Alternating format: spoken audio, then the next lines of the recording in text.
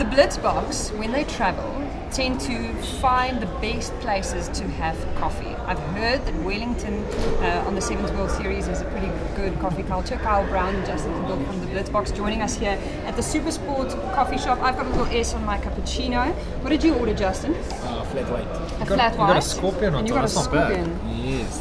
And then what have you got over there? Just a good classic Americano. So what's the difference between the three? Because I always just go for the cappuccino. Okay, real quick, cappuccino is supposed to be a drink of thirds. Third espresso, third milk, third foam. And the flat white's always double shot with what they call, it's supposed to be textured milk, and you shouldn't actually see the difference between the milk, like a delineation there. So there is a lot closer to that than what we would actually like in the profession. And your Americano, you've had a bit of a sip there. Double shot with hot water and a little bit of milk. And a rating out of 10 on that one. I know that you're a big coffee snob, so you can let rip. It's okay. It's like a 3 or 4 maybe. I'm gonna have to gloss over that with Sunday, our favorite barista here, because he literally keeps TV Land afloat. Like all of us literally just run on coffee. But you guys are quantity, not quality. Yeah, we're all about Just hours. like You need coffee. yeah, and as many and as regular as basically you can. What does rugby run on? If we run on coffee,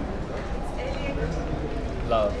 oh, No, rugby runs on running.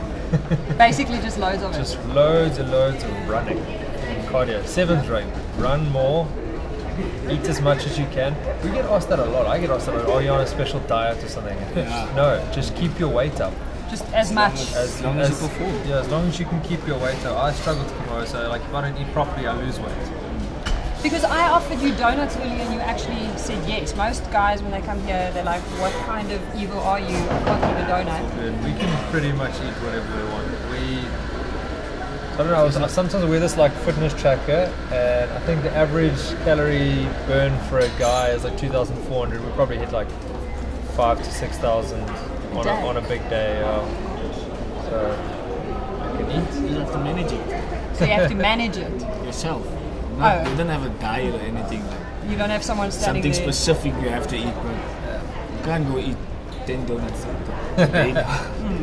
So he hunts coffee shops whenever you guys And travel. he comes along. And do you actually go along?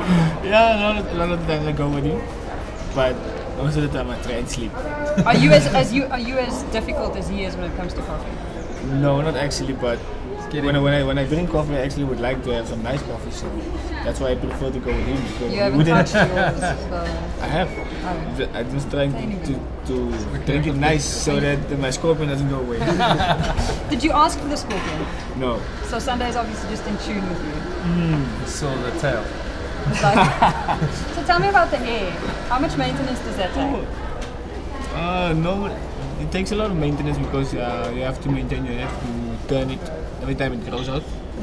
So how often is that? Once every month. Once every month. Yeah, so. And then how long And does then that take?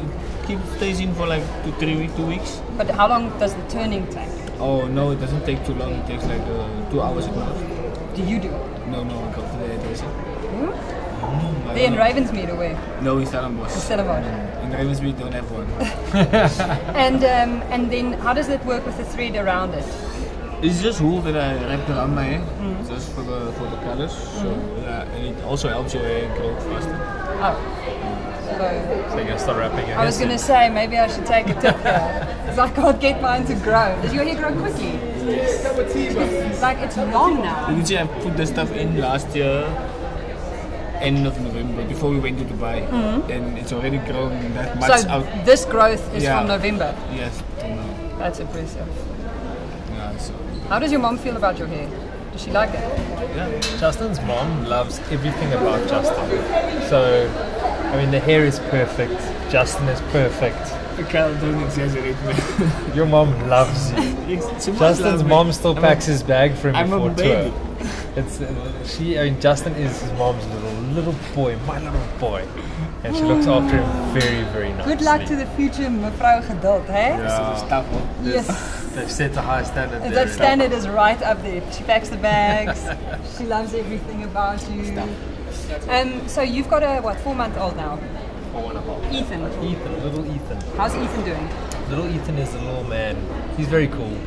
He's really, really cool. We just started getting him on solid, so he doesn't quite like the rice cereal very much, so we got him onto some sweet potato. Well, sweet potato likes that. Taryn's experimenting with most of the stuff, and I just hear about it. seems to be going well. You change nappies? I changed Is he nappies. never home? I changed nappies. See, the thing is, like, I can't, from the beginning, you couldn't get involved too much as a guy. It's like, the mom and the kid they're just inseparable. The one thing you could do as a dad is change nappies. Take one for the team. Change as many as you can and be a hero, you know?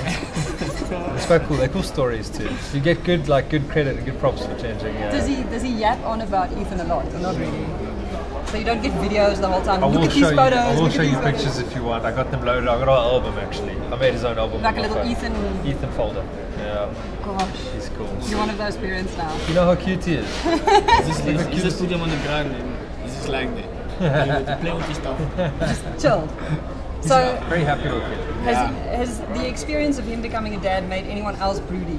Like, because you guys are now hanging out with someone who's got a little mini Not me. around. Not you. Have you chatted to some of our other teammates? No, I'm saying not me. I don't know what the others. Wondering if I should mention names. Oh, really? Some pretty daddies there. Also, we're going to have a new dad soon, Philip. Oh, yes, of course. Philip's wife is pregnant, I think July. Yeah, it's sometime around very there. close Very, now. very close, Yeah. so he's very excited. And then Philip's next door neighbour, we don't have to mention names. Oh, I know who that is. Dead keen on kids. Really? I mean, he's like in love with Ethan. Him and Ethan are good mates, and they've talked about hanging out one day.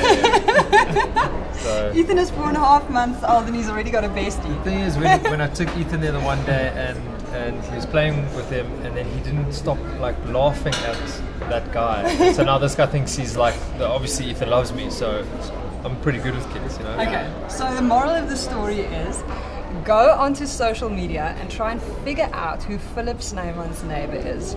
It's a coffee club with the Blitzboks. Cheers, guys. Well done on the Cheers. win. Thank you. Cheers. Thank you. Cheers.